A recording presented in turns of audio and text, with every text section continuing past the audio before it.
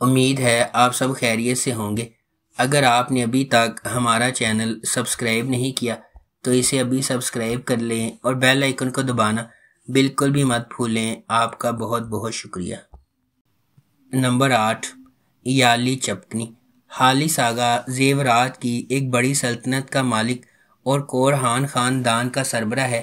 اگرچہ اس کا بیٹا اورہان اور سب سے بڑا پوتا فواد زیادہ تر کاروبار چلاتے ہیں، پھر بھی وہ کمپنی میں سب سے اہم فیصلے کرتے ہیں۔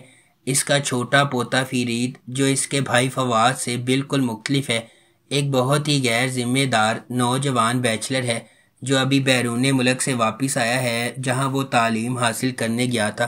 خالص فرید کی لاپرواہی کو مزید برداشت نہیں کر سکتا اور وہ اپنی بیوہ بہو افاقت پر پابندی لگاتا ہے کہ وہ اسے شادی کے لیے ایک اچھی لڑکی تلاش کر کے دے۔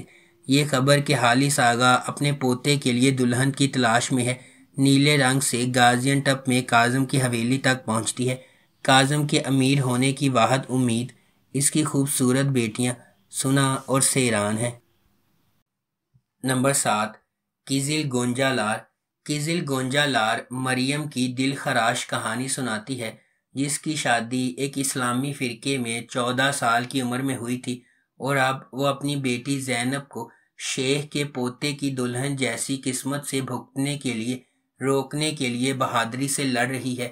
اس کی بھابھی کی رہنمائی میں، جو فرقے کی ایک سابق رکن ہے، انہیں احساس ہوتا ہے کہ انہیں فرقے کے طاقتور چنگل سے زینب کو بچانے کے لیے بھاگنا چاہیے۔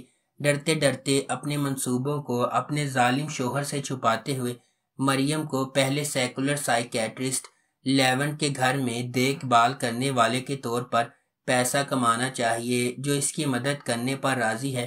ان کے متصادم مذہبی اور ترقی پسند عقائد کے باوجود مریم اور لیونٹ جذباتی طور پر ایک ساتھ کھینچے جاتے ہیں، لیکن ان کی زندگی میں انتشار اور گہرا ہوتا جاتا ہے جب ان کی بیٹی کی شناخت سامنے آتی ہے۔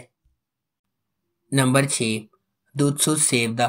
دودسو سیودہ خلیل ابراہیم کارسو کی کہانی ہے، جو اپنی پیدائش کے وقت بحیرہ اسود کے گاؤں میں واپس آتا ہے۔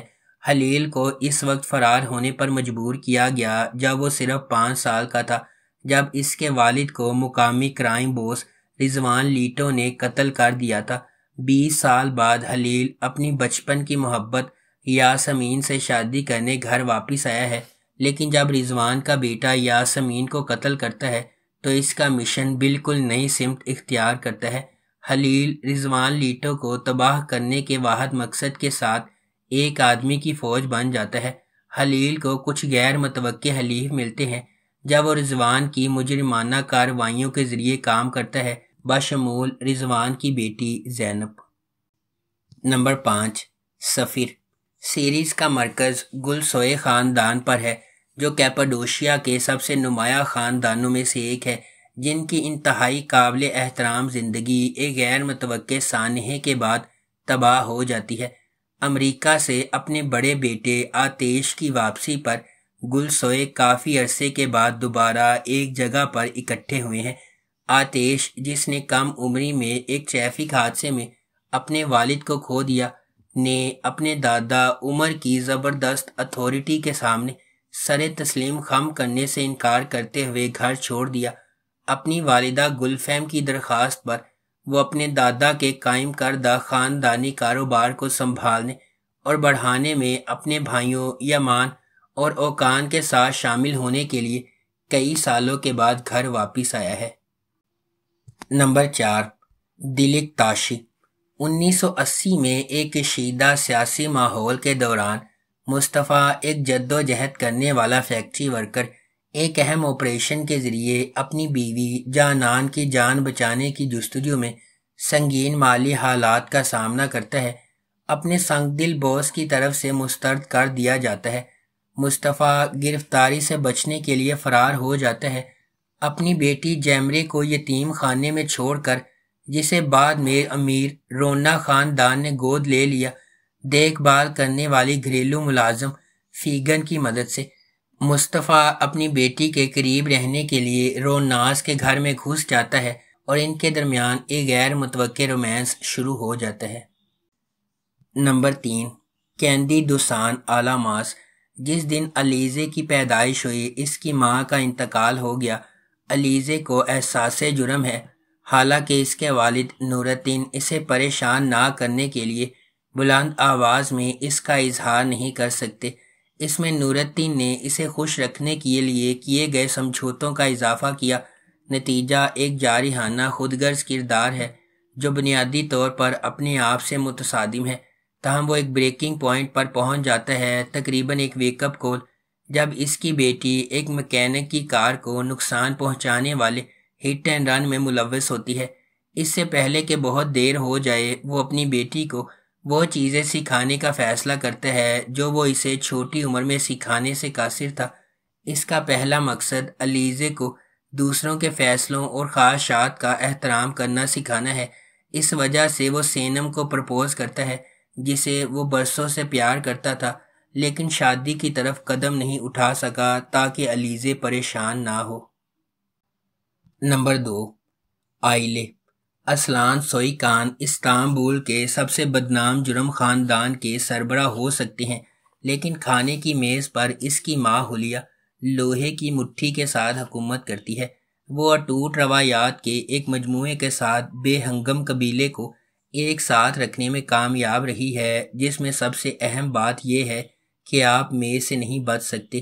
یہ سب کچھ دھواں میں اڑ جاتا ہے جب اسلان ایک ایسی عورت کی خاطر خاندانی رات کے کھانے میں خلل ڈالتا ہے جس سے اس کی ابھی ملاقات ہوئی تھی۔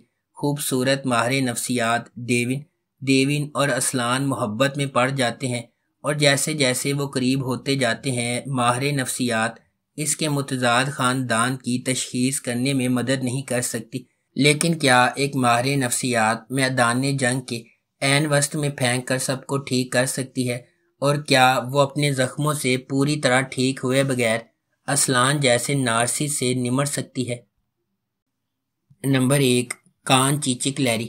کان چیچک لیری دلان اور باران کی چلتی پھرتی کہانی اور شادی کے بارے میں بتاتی ہے جس پر وہ اپنے ارد گرد کے لوگوں کی دشمنی کے باوجود خونی جھگڑے کو ختم کرنے پر مجبور ہوتے ہیں، ایک ایسے جذبے کو بھڑکاتے ہیں جو یا تو محبت میں پھوٹ پڑے گا یا تباہی لائے گا۔